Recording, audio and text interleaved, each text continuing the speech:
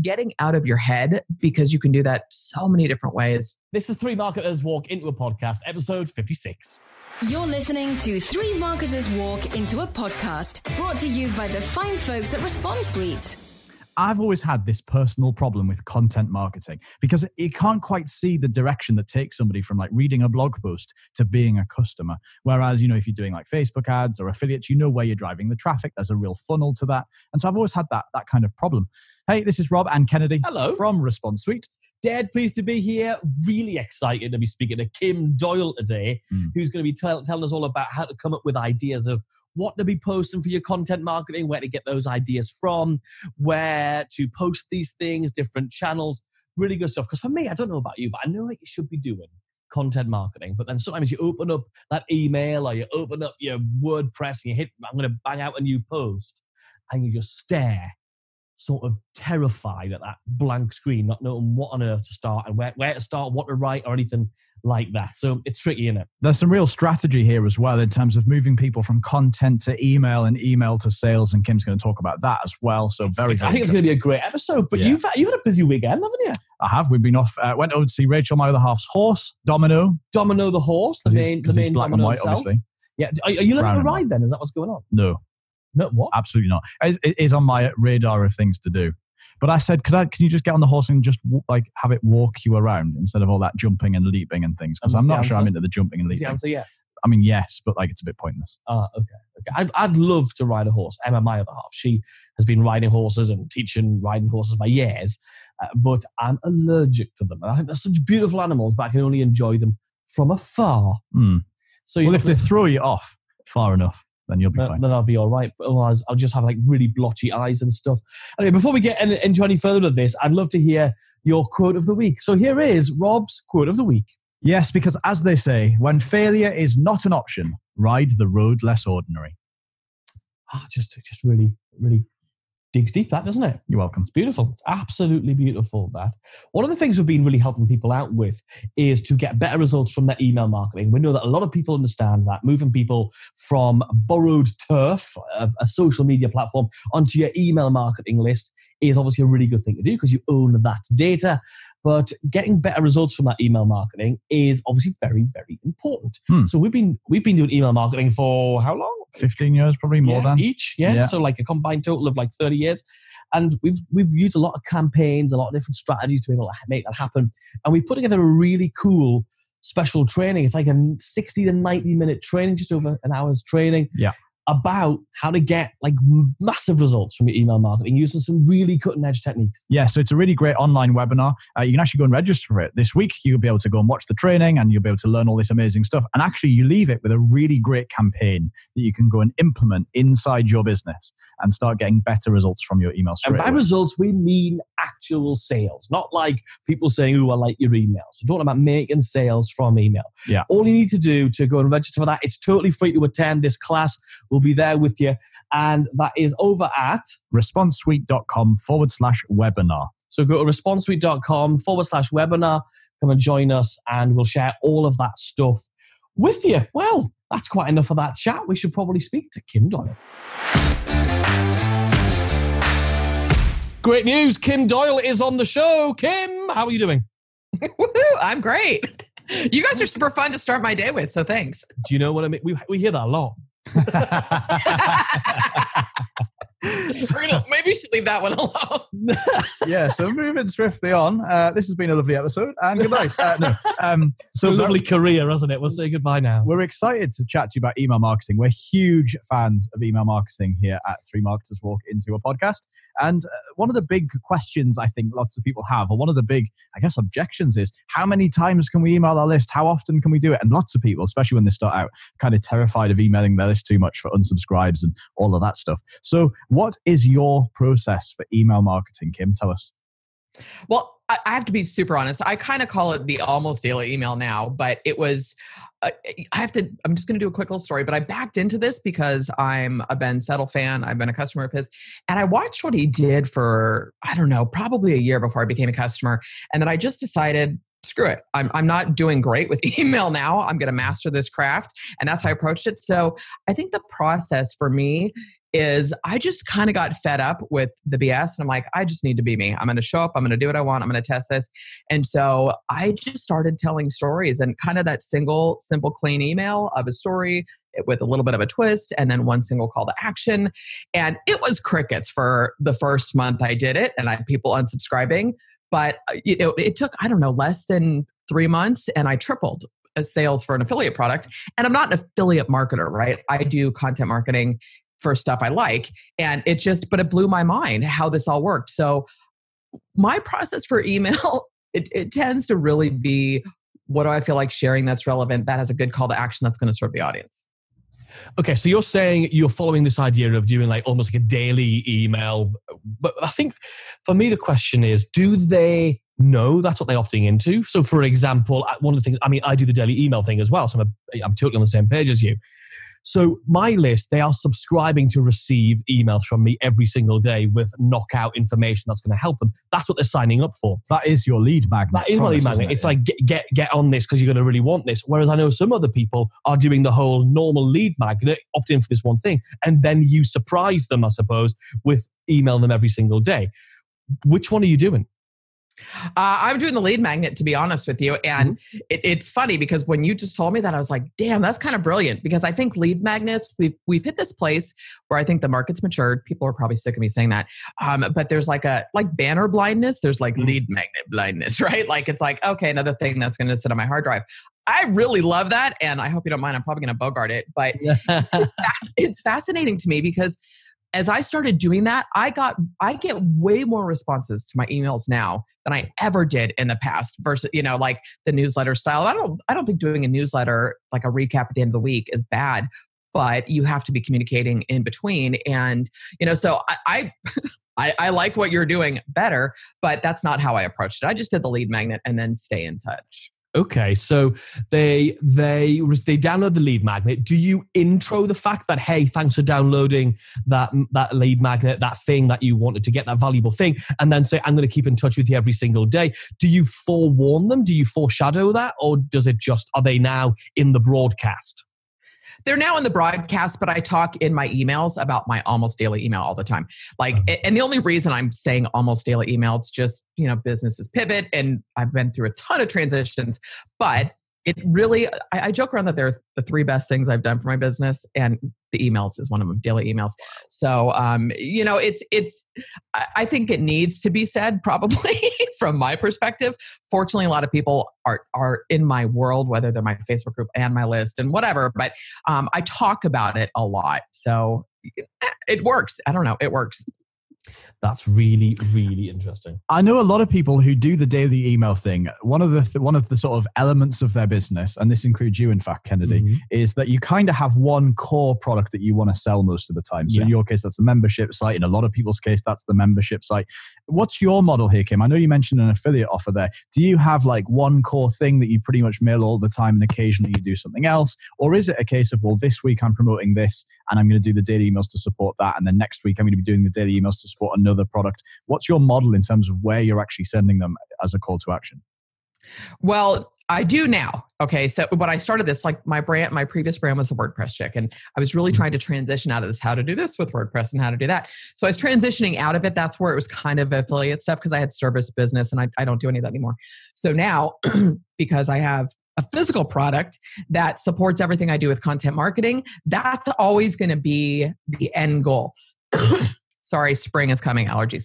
So that's always going to be the end goal. I don't necessarily, put a call to action in the email every day for the planner, but it's always going to be relevant to, I remind people all the time to join my Facebook group. I send them to a piece of content.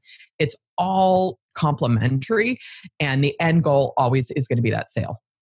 So for people like us then, who are pretty much mailing, so me and Kennedy are mailing the same thing pretty much every day, to a lot of people who haven't tried this before, that might sound terrifying. The idea that you could mail your list all the time, or in your case, just regularly about that same thing, that planner, what would you say to those people to just help them over just that idea that, but other people are not going to get pissed off with me because I'm just telling them the same thing every day.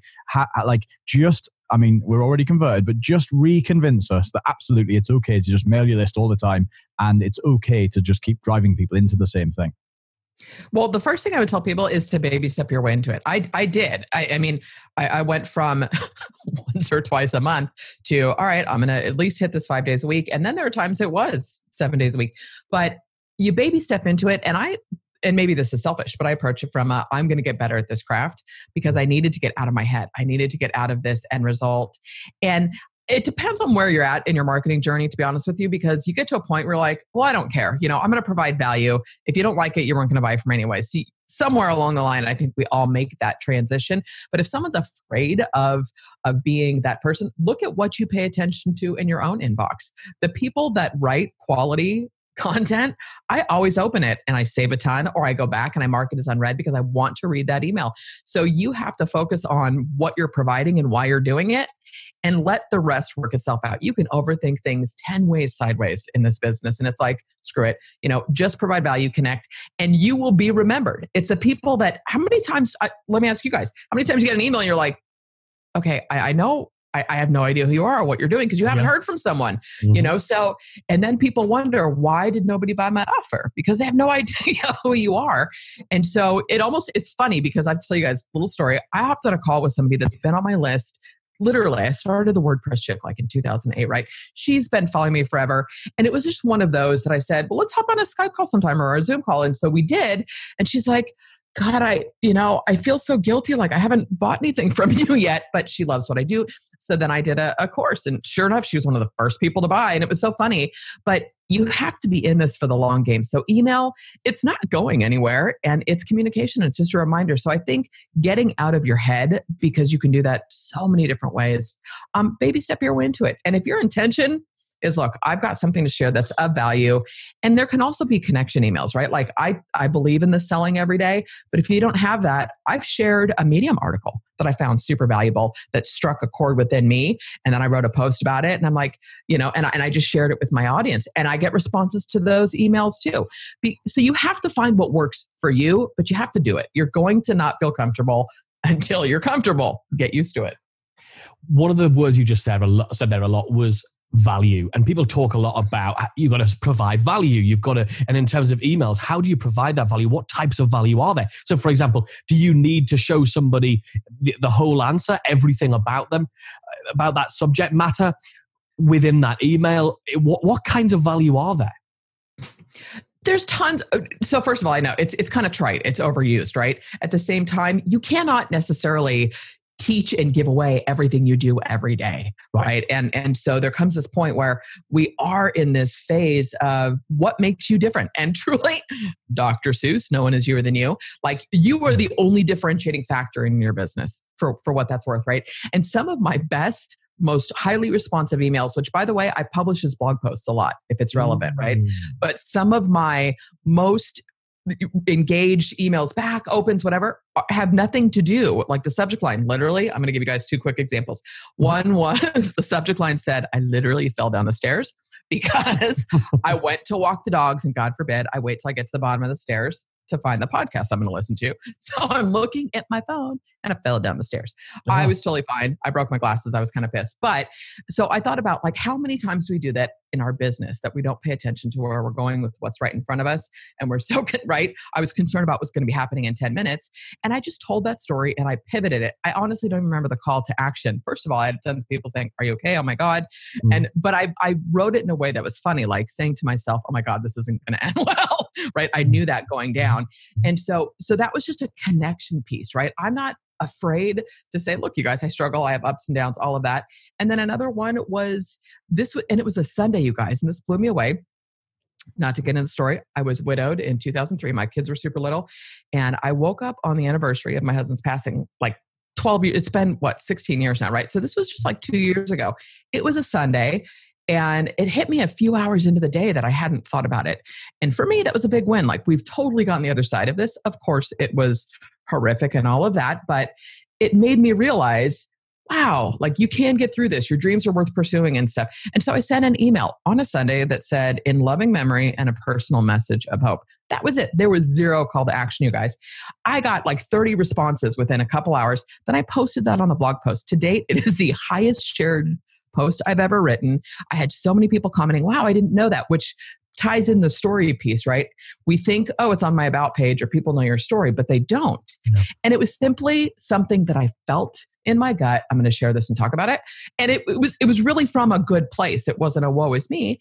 And it blew up. So I think this idea of what to share and what stories to tell, just do what you got to do. You're going to find your way. Nobody starts writing or starts doing emails with this master idea. Like I use Ben Settle.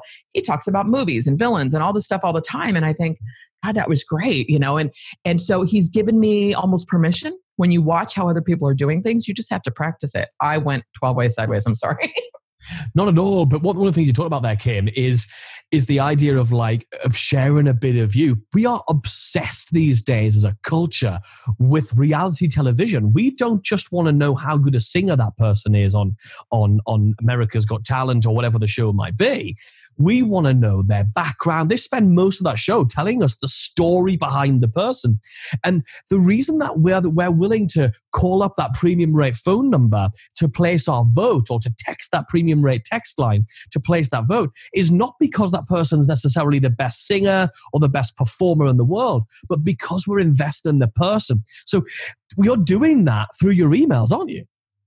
Absolutely. And there is simply this connection, right? I mean, I think there's always going to be gurus in this space, whatever, but I think we're past that point. And I don't know if you guys have noticed this, right? And I'm not going to give names, but I've been in this space for 11 years now. And so there was all these big gurus and stuff, and you see them now trying to vlog or do the behind the scenes, and it's not natural for them because they've built up this persona of I'm here and you're there. And it's kind of funny. So to me, there is this golden opportunity for anybody who is willing to just show up, tell your story, talk about what you're doing. That's it. I mean, none of this is difficult. But to your point, Kennedy, I think that was Kennedy, right? It was, yeah. We all sound the same. No.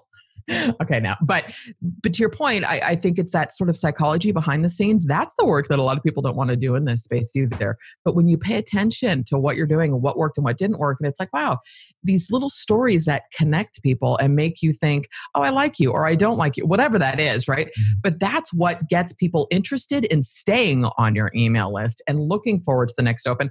I got a ton of people that are just like, I love your emails. And that's it. And I'm like, well, thanks, but it's that connection piece. And that's where we have a great opportunity right now. And email does that. What would you say to somebody who says, well, yeah, but Kim, you're really fun, or you're funny, or at least you've had some events happening in your life which are interesting, and some of them albeit tragic and awful, and for you to have gone through, and we're sorry to hear about that. But you've had some life events, and a lot of people think, well, I don't really do anything. Like I'm really boring. Nobody wants to hear about that. I'm not funny. Whereas, I mean, I hear that a lot. So my emails are fairly humorous. And people say to me, well, I can't possibly do that because I'm not funny. I mean, does it have to be funny? No. Well, and here's the thing. It's probably still on my site, but somebody should go back and read the first post I ever wrote on the WordPress chick. It's like a robot. It's like a paragraph.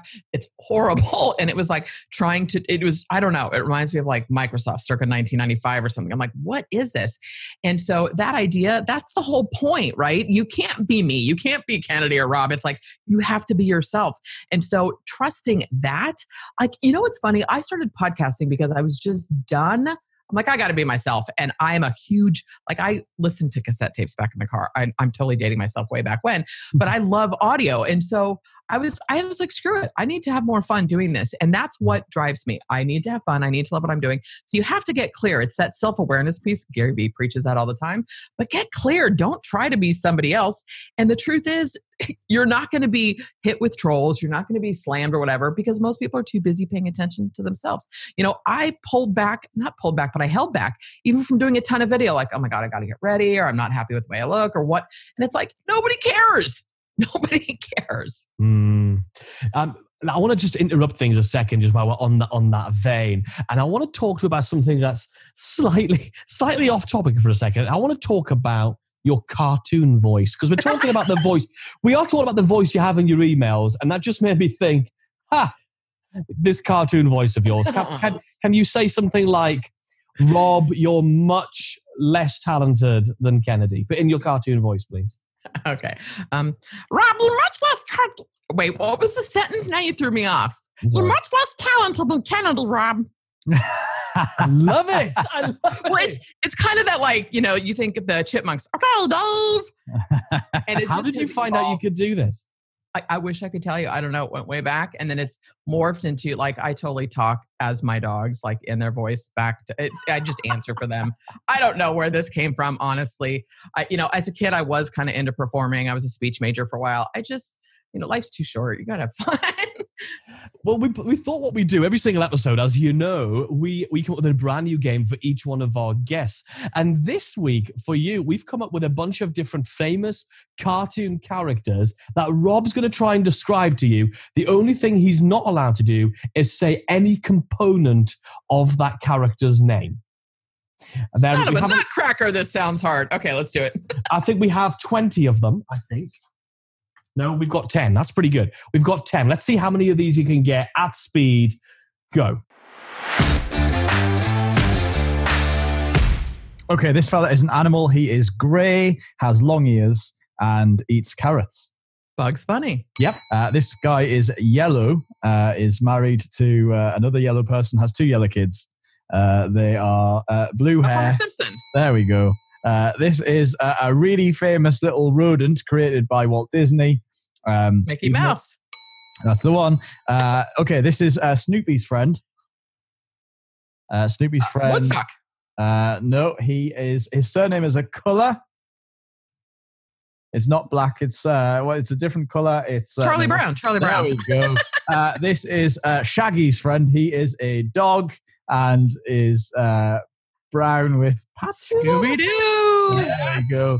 Married to Wilma, friends with Barney Rubble. Fred Flintstone. There we go. Hates Christmas, is green. The Grinch. There we go.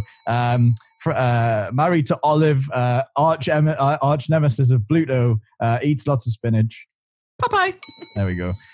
This is, he's always chasing after Roadrunner in those cartoons. Wile E. Coyote. There we go. And goes to a school in South Park and is always being told off for being overweight. Is that Cameron? You know what? I don't watch. There you go. Very close. We'll give you 9 out of 10. We'll take your first answer. Okay. 9 out of 10. That's Eric Cartman. That was Eric Cartman. Eric Cartman. You did really well. You know your cartoons, don't you? It sounds like all I do is watch TV. I really don't. And try and do the voices. We were talking about, let's get back on the topic because I want to talk about those narratives and how we sort of weaving those things in. So you might be sort of telling the story, and that might be a tragic story. It might be a current story about you unfortunately falling down the stairs while looking at your phone. It might be something hilarious that happened. How do you then figure out that transition into making that offer? I wish there was a great science for this. Yeah. It's much easier for me to think about what I want to share and what I want to talk about. And then so is that the order you do this in, Kim? Is it Yep. You come up with that? I'm going to come up with the story first, and then do you even start writing it before even knowing where this is headed? Yeah. And that's just my process. And it was a practice. And it was really, I made a very conscious decision. Like, you guys, I've done the high ticket masterminds. I've done all that. And I believe in some of it. At the same time, I hit a point where I was like, you better master the fundamentals. You hear it over and over, right? So for me, when I started doing this, I thought, I'm simply going to get better at writing. I want to master this craft. And so I really made a point of enjoying that time to do it. So I approach it of, okay, what do I like? What's entertaining? And side note, I had a great interview that I did with a gal named Michelle Hunter. She runs Michelle Hunter Creative. She broke this down in the easiest way. We totally overthink storytelling. How would you recommend a movie to somebody, right? Like, do you guys know how many people I convinced to go see The Greatest Showman because I freaking loved it and saw it like 3 times in the theater? Yeah. So it's like my enthusiasm and excitement for it and telling people how they're going to feel when they leave. That's just storytelling. We tell stories in our lives all the time. So I approach it from the perspective of, okay, and what's the hook? And that's a total Russell Brunson thing, but I've really gotten in this hook story offer. Like, how do you tie this together? And it's simply a process. Nobody is going to be good at this out of the gate. It's really not. So you got to get over that if you're in this for the long game, which I hope you are. But it's what is something fun that I could share? What is something? And sometimes it's boring, you guys. Like, I had to make a commitment publicly that I'm not going to talk about the weather as an opener. I was like, this is ridiculous, Kim. Please tell me you're more creative than this. So you think about just experiences. And you guys, when you were talking earlier about your lives, like someone said, I just want to come hang out with you for a day. And I'm like, it's really boring. Like, you see my office. My kids are 18 and 22. They're living there. Like, me and my dogs go down and get more coffee. They would go for a walk. It's like, it's not that exciting, right? And so it's telling and talking like you do to people every day. So, for me, I come up with what would be fun or what would be engaging and, what ties it in. And that stuff is everywhere, you guys. You can pick a song you keep listening to on loop, a movie. Why are you listening to it? What TV shows?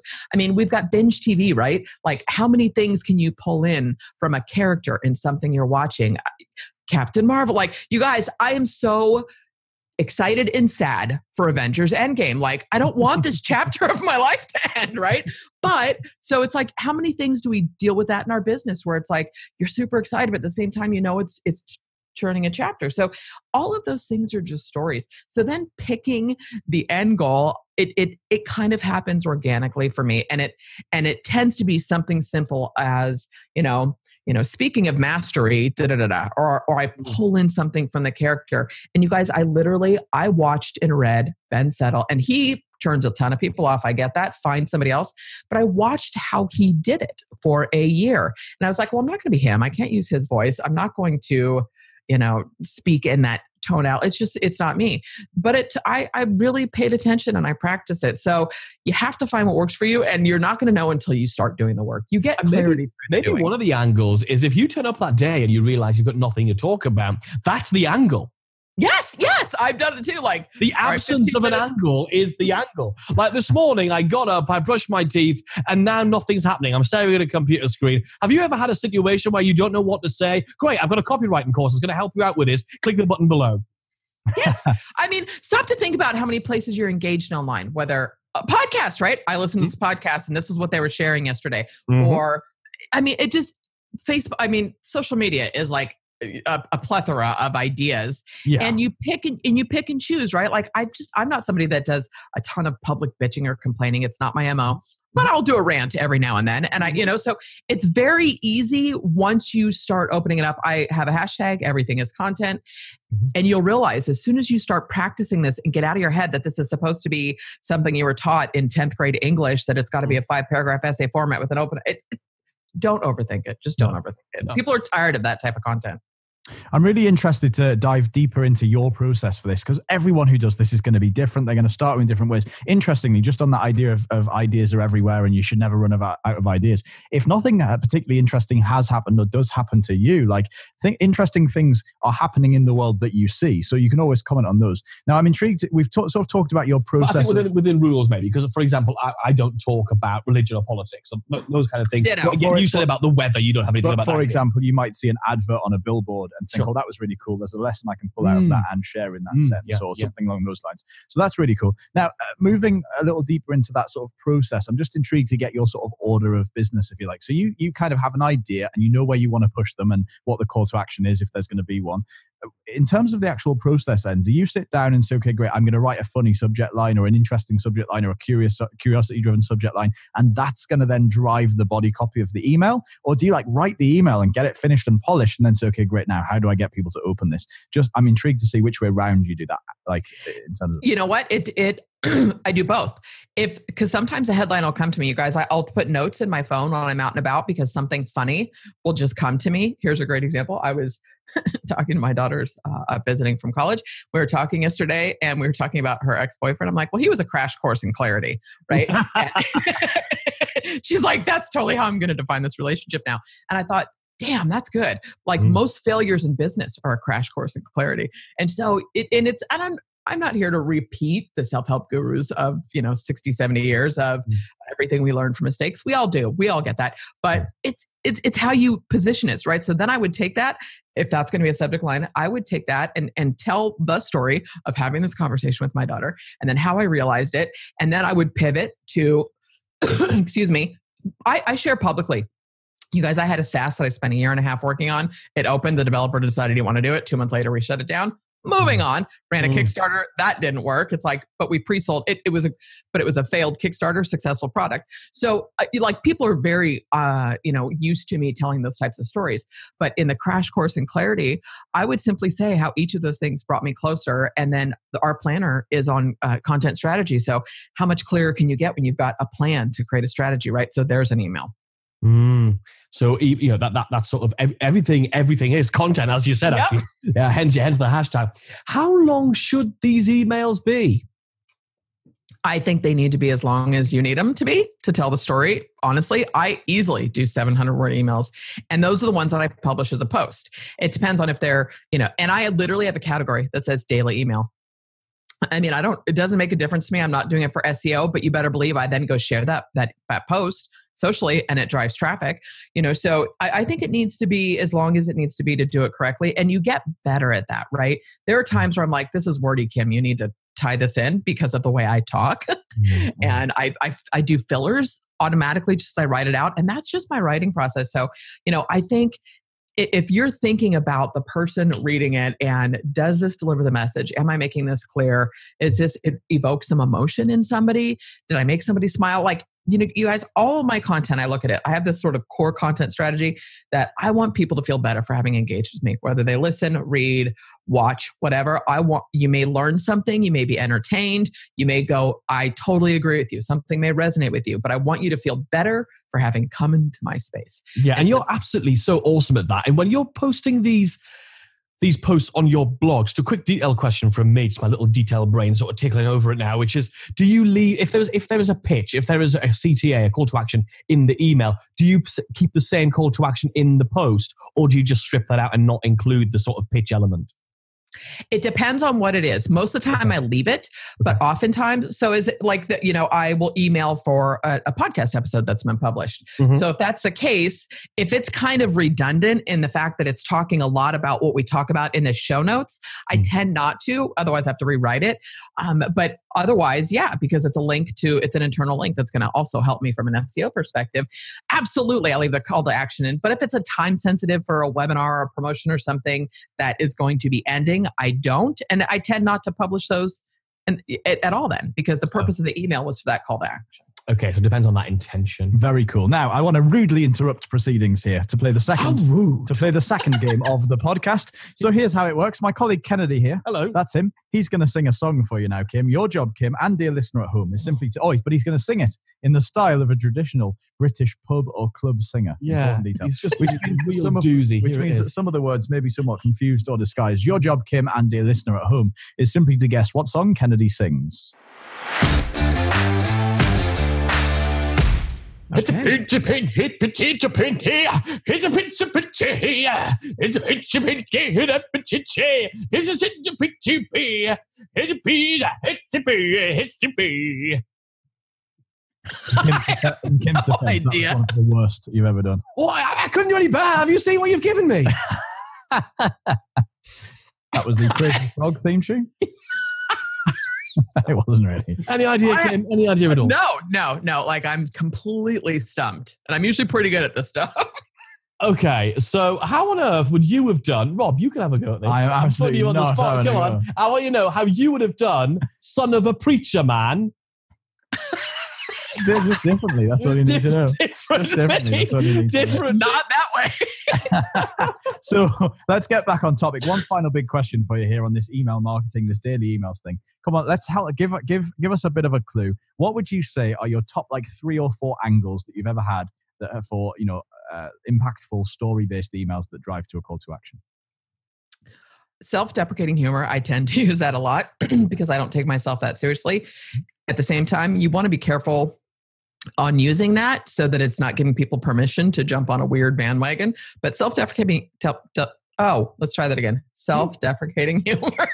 And then the heartfelt stuff of this sucked and I failed and it choked, but I'm okay. I tend to tell those stories when I'm on the other side of it because I just have enough life experience to know that that's going to be of more value to my audience than a woe is me story. So those two tend to be, so it's a humor or a heartfelt, and actually the third one is a rant. Like, people friggin' love my rants because I don't know if I can swear, I'm not going to be super rude, but I'm never a dick, right? Like, I don't believe in that nonsense. So, and I think it's a cop-out, to be honest with you. But so it's those 3, like a rant, a heartfelt story, and humor.